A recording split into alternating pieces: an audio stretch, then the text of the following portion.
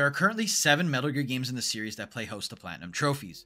Across those games, there are varying levels of difficulty between each Platinum. Some of the trophies you must earn before claiming the coveted Platinum trophy are intended to test your skill in a variety of ways. Some will test your ability to sneak around undetected for the entirety of a playthrough while also playing on the hardest difficulty, and others may task you with finding every single collectible hidden across a vast open world. And finally, there are those trophies that require a grueling and seemingly never-ending grind. So the question is, which Metal Gear game is the hardest to Platinum? Well, to answer that question, I will be using 3 different metrics to judge each game. Each metric has a maximum rank of 5 stars, with a 5 ranking in difficulty, for example, translating to that game being incredibly hard when compared to the rest of the games in the series.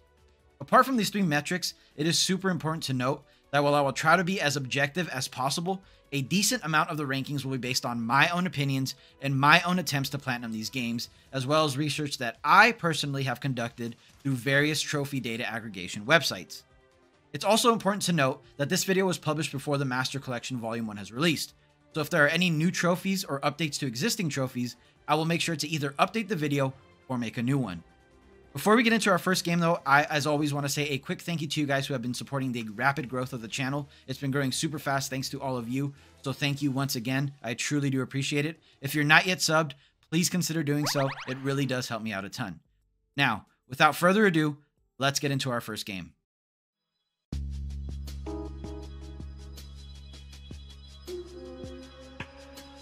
The first game we're going to be taking a look at is the HD Collection version of Metal Gear Solid 2 Sons of Liberty for the PS3, and the first metric we're going to be taking a look at is number of playthroughs. Players are required to complete at least 5 playthroughs due to having to collect dog tags in every difficulty with the exception of European Extreme. These are needed for special item trophies, which are as follows: Yorkie, Poodle, Beagle, Shiba Inu, Saint Bernard, and Great Dane. There's a very common misconception that you need every single dog tag from every single difficulty, when in reality, you only need to collect as many dog tags as the special item tied to them requires. Those special items are what actually triggers the acquisition of the trophies. 5 playthroughs and all of those dog tags may sound like a lot, but Metal Gear Solid 2 is not a terribly long game, especially when you compare it to some of the other games in the series. Please keep in mind that it might take some players more than 5 playthroughs if they aren't very familiar with MGS2, however, or if they're not familiar with the missable trophies they're required to obtain. For that reason, I am giving Metal Gear Solid 2 Sons of Liberty from the HD Collection a 3 out of 5 when it comes to number of playthroughs. Now,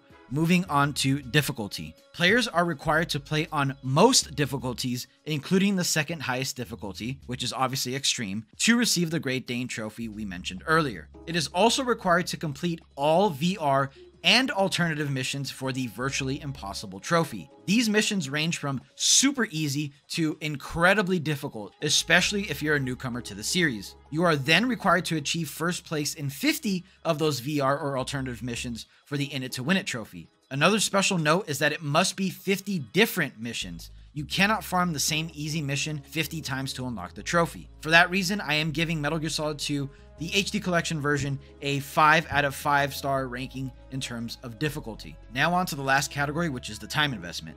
The 2 most notable time sinks will be the dog tag routes for each difficulty, since the higher the difficulty, the more guards you will need to collect dog tags from. And also the 500 plus VR missions that all need to be completed. Keep in mind that you only need to complete the missions, you do not need to place in first for this trophy. The player average for the Platinum is around 75 hours, which compared to some of the other games we will touch on later, honestly isn't that bad. For this reason, I am giving the HD Collection version of MGS2 a 3 out of 5 star ranking when it comes to time investment. In terms of pure difficulty, Metal Gear Solid 2 will end up being one of the harder games in the series to Platinum. Having to complete a playthrough on extreme difficulty is one thing. The much more difficult and time-consuming task is getting through every single VR and alternative mission. For those reasons, I am placing Metal Gear Solid 2 in the hard to platinum tier of our ranking. The next game on the list is the HD Collection version of Metal Gear Solid 3 Snake Eater, and we're going to start by looking into the number of playthroughs. Admittedly though, there's not much to say here, as the Platinum should only take a few playthroughs, and you can actually complete the entire Platinum in one playthrough by taking some time to plan your route prior to your run. There are a lot of collectibles that need to be found, and most of the Platinum grind for this game will be spent finding them all during one of your playthroughs. As it's incredibly easy to Platinum MGS3, and even more so due to the fact that you can Platinum it in one playthrough, Metal Gear Solid 3 Snake Eater earns a 1 star rating in number of playthroughs. Moving on now to difficulty, and if you thought only having to play through MGS3 once makes the platinum easy, what if I told you that that one playthrough can be played on the easiest difficulty and you can still earn the platinum, and it's actually recommended that you do so. The main reason for this is the boss strips you of your items at the beginning of Operation Snake Eater, meaning you cannot shoot Keraton or stun animals you need to collect until you meet up with Eva and she hands over some weapons and supplies. Due to this, you have to backtrack a lot. That is unless you play on very easy, since you always have the easy gun with you in that particular difficulty. And since it is recommended to play on very easy, getting through the game and taking out every boss should not be difficult at all. The most difficult aspect of this run will probably be nailing every single Keraton, and especially those during the bike chase toward the end of the game, and also making sure to watch all of the hidden cutscenes. Due to there not being any difficulty requirements whatsoever, and the ability for players to earn this platinum on the easiest difficulty, Metal Gear Solid 3 Snake Eater earns a 1-star rating for difficulty. As far as time investment goes, there are no trophies that present any sort of real grind. Most of the player's time will be used on researching Keraton locations, animal locations, and making sure to pick up all the camouflages and other collectibles along the way. For this reason, MGS3 gets a 2 out of 5 star for time investment. Metal Gear Solid 3 is undeniably the easiest platinum to achieve if you're setting out to start collecting Metal Gear related trophies. For this reason, I am placing it in the easy to platinum category on our list. Next up is Metal Gear Solid 4 Guns of the Patriots, and let's start with number of playthroughs. Even with proper planning and an attack plan that perfectly blueprints the acquisition of all 40 emblems found within MGS4, the platinum still requires at least 8 playthroughs from the player from the beginning of the game all the way until the very end. For at least 7 of these playthroughs, players are expected to keep a close watch on quite a few statistics in order to track their progress toward a specific rank or ranks. Remember that it will only take 8 playthroughs if you're fully prepared and know exactly what you're doing. For those that are embarking on this endeavor for the first time, it will probably take some extra runs. MGS4 easily earns a 5-star rating for number of playthroughs required. Moving on now to difficulty. Most of your playthroughs will be played on a variety of difficulties as you grind for the various animal ranks, but at least one of them must be played on the highest difficulty with the usual max rank restrictions. These include beating the game in under 5 hours with 0 continues, 0 alerts, 0 kills, and 0 rations used. This is all obviously to end up earning the Big Boss emblem. Weapons, items, and ammunition cannot be purchased from Drebin in the boss extreme difficulty. Therefore, an added layer to difficulty is the fact that you have to grind out all of those other ranks and emblems while also looking ahead toward your Big Boss emblem run and start your preparations accordingly. Despite the Big Boss emblem obviously being the hardest and most prestigious emblem in the game, some of the other ranks and their emblems require quite a lot of game knowledge and perseverance from the player to earn. One thing to note about MGS4 that potentially makes it a bit easier compared to the other Metal Gear games in the series is the fact that you can save as much as you want during your max rank playthroughs, which means if you mess up somewhere along the way, you should hopefully have a save file ready to go that you can continue from. Metal Gear Solid 4, despite being criticized for not having much gameplay, is actually one of the harder games in the series to get through, even more so on the hardest difficulty with the hardest restrictions possible. That's not even counting the fact that a ton of prep work is recommended before you even attempt a max rank run. And that's also discounting the fact that the Big Boss emblem is only one of 39 other ranks that the player needs to achieve to claim the platinum. For these reasons, Metal Gear Solid 4 earns its 4 out of 5 star rating for difficulty. Lastly, onto time investment. A decent amount of time is required, as mentioned, to plan out at least 8 playthroughs that will hit all 40 emblems required for the platinum. For most people, planning out and then executing their Big Boss emblem run will require a lot of trial and error, and that's even if you use a guide. Certain emblems, for example the chicken emblem, require criteria such as over 150 alert phases, over 500 kills, over 50 continues, and the use of over 50 recovery items, and then also to finish the game in over 35 hours, which means you're required to farm for those stats over and over again during a playthrough, as well as any other stats you need to acquire secondary ranks. The sheer amount of planning, guide watching, metric tracking, and not to mention the 8 playthroughs you have to get through earns MGS4 a 4 out of 5 star ranking for time investment. The Metal Gear Solid 4 Platinum is a pretty crazy undertaking that earns its position in the extremely hard to platinum ranking. Metal Gear Solid Peace Walker is the next game on the list. Starting off with number of playthroughs, Peace Walker only requires 1 save file and 1 full playthrough, but the game is pretty lengthy, and you're required to nearly 100% complete your save file to get the platinum. This is something a bit unrelated to the number of playthroughs, but it's also something that I did want to mention. Peace Walker has online or multiplayer trophies such as Versus Ops All Rules and Vic Voss, which again, must be earned online. Peace Walker is a long game and it's a bit lengthy when it comes to the platinum as well, but it's nowhere near as long as some of the other games we'll get into in just a bit. For this reason, I'm giving Peace Walker a 2 out of 5 star rating for number of playthroughs. Moving on to difficulty. Due to Peace Walker originally being a PSP game, it's pretty damn easy. And it's especially easy when you compare it to the titles we've gone over so far. You cannot choose your difficulty before starting a new game like in previous entries, but the game and its missions do get progressively harder. Some of the custom AI battles can become pretty challenging toward the end of the game, and eventually players are required to S-rank all main ops and extra ops, but you can wait until you're better equipped and earn S-ranks later with much more ease. As a result of originally releasing as a game intended for handhelds, Peace Walker is probably the easiest game in the series when it comes to enemy AI, the size of its levels, and the length of its missions. Most players won't struggle too much until hours upon hours into their playthrough. The most difficult task is going to be getting all of the main missions as well as all the extra op missions unlocked and completed with S ranks across the board. For these reasons, Peace Walker earns itself a 2 out of 5 star rating in the difficulty category. Lastly, Peace Walker will require a fair bit of time investment from the player. As mentioned, having to complete and S rank every main ops and extra ops mission will require some time. Higher end unlocks such as stealth camouflage and the bandana, which are both needed for trophies by the way, require hours of grinding post main game missions to bolster your mother base teams and allowing you to unlock the recipes needed to craft those items. Some of the later AI or vehicle battle missions can drag on, and there are quite a few of them. Time is significantly cut by having a friend with high-end equips already unlocked to help you out once you get to those harder missions. While it will demand some of your time, the grind isn't too intensive, and missions are designed to be bite-sized, so taking a break and focusing on other aspects of the game needed to progress is always an option. Peace Walker gets a 3 out of 5 star rating for time investment. Overall, Peace Walker is a relatively fair and fun game to get the platinum for with enough patience. Once you beat the main game all the way through to the second red ending, the real grind begins. I suggest asking a friend for help or looking for someone online who is also hoping to get the platinum and asking them to link up for some of those harder missions. You can also knock out the Trader Trophy, Deliverer Trophy, and Vic Voss trophies this way. Peace Walker is a pretty cozy platinum, and for that reason it gets placed in the normal difficulty ranking on our list.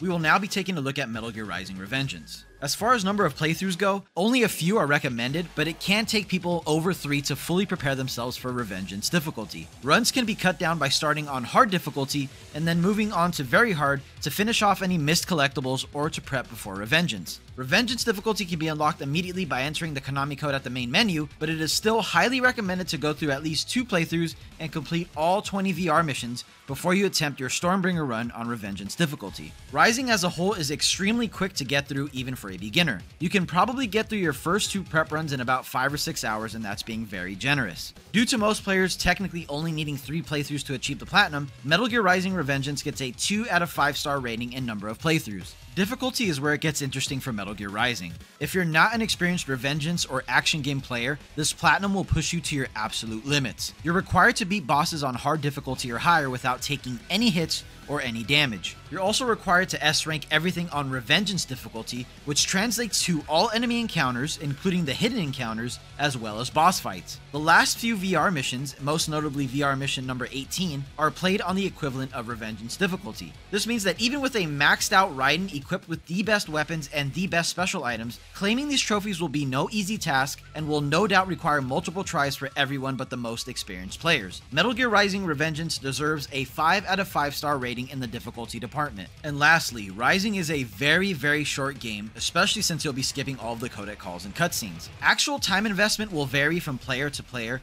due to differences in skill. Preparing for the Revengeance difficulty run shouldn't take more than a couple of main game playthroughs and the completion of the 20 VR missions present in the game. The most significant grind is going to be your Revengeance difficulty S rank run and the various no-hit boss battle trophies. Although there is some prep work to be done, the time investment for the Metal Gear Rising: Revengeance Platinum shouldn't be very significant for most players. Rising gets a 3 out of 5 in the time investment category. Revengeance is probably the game whose rating most depends on the ability of the player. If you are able to get everything you need done in the first 2 runs and are comfortable with how the game plays and the combat system, the Revengeance playthrough as well as the no-hit trophy shouldn't be too difficult to achieve. However, on the other hand, if you are not an action game player or someone who is able to master mechanics quickly, this game may end up being a bit more difficult. Due to this, I will be placing it in the hard category behind MGS2. Next on our list is Metal Gear Solid 5 The Phantom Pain, and we're first going to look at number of playthroughs. Very similar to Peace Walker, only one playthrough of The Phantom Pain is required, but please keep in mind that the game is a bit lengthier than Peace Walker. Your one playthrough of The Phantom Pain is going to be very thorough, as you'll once again need to S-rank all main missions as well as all side ops. On top of that, there are trophies for developing a certain amount of items, collecting all blueprints and key items, as well as raising all your units to level 50. It's safe to say The Phantom Pain will keep you busy for quite a while as you try and earn the platinum. For this reason, TPP earns a 4 out of 5 star rating for number of playthroughs. Now on to difficulty. The Phantom Pain being a modern game means a lot more aspects of it are streamlined compared to previous entries in the series, making it a bit easier to play. Things like controls and the fluidity of maneuvering through the open world as you take on a variety of missions should feel right at home for most players. As you progress through these missions, enemies will adjust to your playstyle. However, the game doesn't get much harder as a result of this. Missions themselves get progressively harder, but it's counteracted as Venom Snake and his arsenal expands. Similarly to Peace Walker, you can always double back for S ranks after you've upgraded your equipment. Phantom Pain is definitely nowhere near the hardest game in the series in any aspect. The game tries its best to throw obstacles in the way of the player, but as long as you're developing your units and crafting upgraded versions of your weapons, as well as taking advantage of all the different ways you can approach missions, most players will breeze past 90% of what's required for this platinum trophy. For that reason, Metal Gear Solid 5 The Phantom Pain earns a 3 out of 5 star difficulty rating. As far as time investment, one of the main grinds is going to be S-ranking all main missions and all of the side ops. Not only do you need to S-rank missions, but you also need to complete every single side task for every single mission. There are also trophies like Collector and Conservation, which will require you to seek out every single animal in the game, as well as every single key item and blueprint. The time investment for the Phantom Pain Platinum is basically the same as Peace Walker, and in some aspects, it could even be considered less time consuming since there aren't as many vehicle missions or custom AI battles. For this reason, the Phantom Pain earns a 3 out of 5 star rating in time investment. The Phantom Pain should be a pretty straightforward and chill platinum trophy to earn. After progressing through the main story, most players will be around 75 to 80% trophy completion, which means with just a little more perseverance, you can easily attain the platinum trophy. I am placing Metal Gear Solid 5 The Phantom Pain just ahead of Peace Walker in the normal category. We are now finally at the last game on our list, which is also, as I understand, everyone's favorite Metal Gear game. Just kidding, all jokes aside, let's get into Metal Gear Survive. When it comes to number of playthroughs, very similar to TPP and Peace Walker before it, only one save file and only one playthrough is needed to achieve the Survive Platinum. One major disclaimer, however, is that this game has a few trophies that need to be earned online in multiplayer. Having said that, you can complete and earn those online-only trophies solo, but some of the later salvage missions can get pretty challenging. However, the Rod and Snake trophy must be completed with the assistance of another player. Your playthrough of Metal Gear Survive will be quite extensive, and the fact that there are a plethora of online multiplayer trophies, including one that requires grinding one particular metric with an ally, means Survive will keep you busy for enough time to earn itself a 4 out of 5 star rating in number of playthroughs. When it comes to difficulty, Survive is definitely a step above the Phantom Pain before it, and even just in general when the entire franchise is taken into consideration, especially early on in the game before you've established your base and automatized its functions. The hunger and thirst survival aspect of the game may be difficult to compensate for early on in the game, especially for those not familiar with survival games. Weapons and ammo being scarce for the first half of the game or so means players are up for a challenge from pretty much the get-go. And finally, the combat is very different from any other Metal Gear game, including the one that it's based off, which is obviously the Phantom Pain. For these reasons, Survive earns a 4 out of 5 in the difficulty rating. Metal Gear Survive is easily the most time-intensive and grindy game in the entire series. The main campaign alone is fairly long and drags on a little toward the end, but that is only the very tip of the iceberg. The post-game grind starts off by tasking you to unlock the rest of the classes, explore the entirety of both maps, and survive more than 140 days without dying, among other tasks. Once you've taken care of that, it's time to start the multiplayer grind. There are 6 multiplayer exclusive trophies that will challenge you and your friends as you take on salvage missions. Those will also help contribute towards some of the other extremely grindy trophies, such as the trophies that require players to kill at least 300 enemies with every weapon type. And lastly, the 3 hardest trophies in the entire game to earn will easily take well over 100 hours on their own. There's not much to say other than Survive will take you a very long time to platinum, easily earning itself a 5 out of 5 star rating in time investment. Metal Gear Survive's platinum is hard enough just taking the sheer amount of dedication and time it takes to achieve the platinum into consideration. Adding the fact that it's not a particularly easy entry in the series by any means just elevates the difficulty players will face in order to earn the platinum. It's also undeniably the most hated game in the franchise, which means the hardest obstacle in getting the platinum is is getting players to actually play it. Metal Gear Survive joins MGS4 at the extremely hard to platinum tier. Well, there you have it. This is the final ranking for the hardest Metal Gear games to platinum in order from the most difficult all the way down to the easiest. I hope you all enjoyed going through all the Metal Gear games and their most notable trophies with me. And I am going to revisit this topic in the future with a more deep dive style video for each game and every single trophy you can earn in each of those games. As always though, thank you so much for watching, and I will see you guys in the next one.